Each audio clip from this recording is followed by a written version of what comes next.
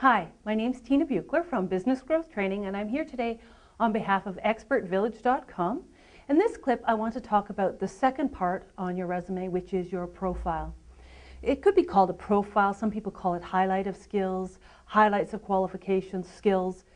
Doesn't really matter what you call it. Just need a section right off the bat, right after your name, that really highlights your skills and abilities. It has been proven that most employers take 1 to 2 minutes to read a resume.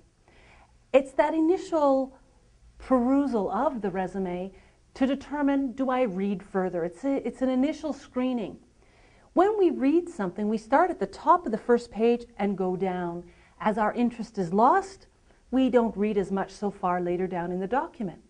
So, right after your name, you need a profile, a highlight of the key skills that you have to offer. In this section, you need how many relevant years of experience you have, any very significant accomplishments, key educational components that you have that would be beneficial for the position that you're applying for, and perhaps even include a comment to a reference to your values or how you wish to be seen within this place of employment. This section has anywhere from 4 to 7 points. Their whole purpose is to generate interest.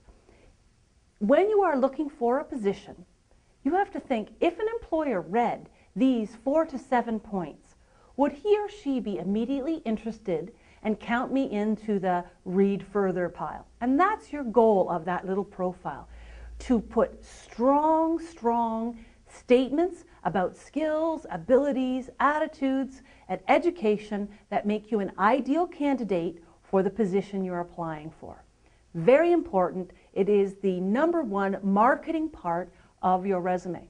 You will validate all of those key points later in your resume, but this section is interest generating. Knock them over the head with just how great you are and how your skills and abilities match this position. That is the purpose of the profile.